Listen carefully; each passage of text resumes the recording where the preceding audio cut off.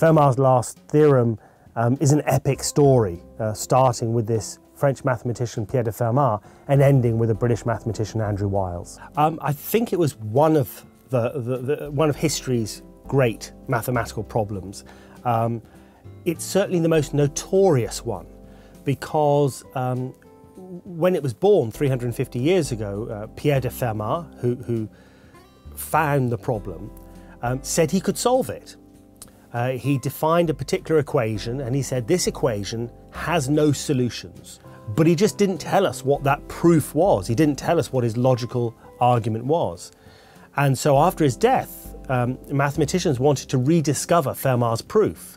A 10-year-old boy called Andrew Wiles, who read about the problem in his school library, said, I'm going to solve this problem.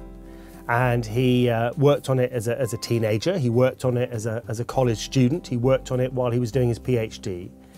And eventually, after 30 years of dreaming about this problem, he solved it. It's a story about childhood dreams, it's about obsession, it's about why mathematicians are bothered about these types of questions.